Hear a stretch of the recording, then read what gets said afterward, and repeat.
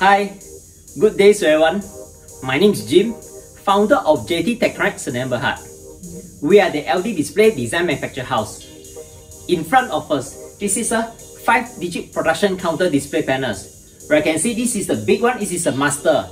Basically, it located in the supervisor room. And the slave unit will be on the production side for the operation team. So let's start with the master unit first. This master unit, the size of the master unit, the width is 530 mm, with the height of the display is 600 mm. And the character size of each of the line is 70 mm. So for the slave unit, basically the height of the display is 210 mm, the width is 530 mm, same as this, but the character size is 110 mm.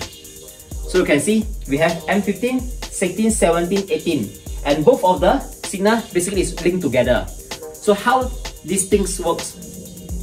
Let's start our demonstration today. So we can see here we have M15, this is the connection box, 16, 17, 18, of course this is a keypad controller for reset the display panels. So each of the controller, like M18, is connected to the hub. This is a switch. So all of the connection go back to the switch, including the slave unit and the master unit. You still need to go back to the switch. As long as the connection is parallel, then should be okay.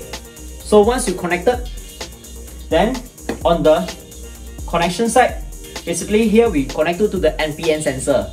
So you can see, so we're increasing. So while increasing, you see both of the signal is increasing. This is M18 and this is M17. So you can see the signal will be parallel.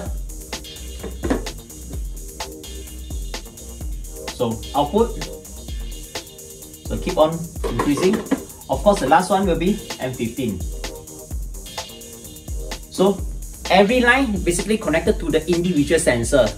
Once the production end of the day, this is the master reset for the operator.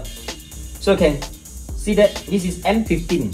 So press and hold, you can reset M15, you can reset M16, hold and reset M17, and lastly M18. This is how it looks like. If you like my video, please help me to like, comment and subscribe. Thank you for watching and have a nice day.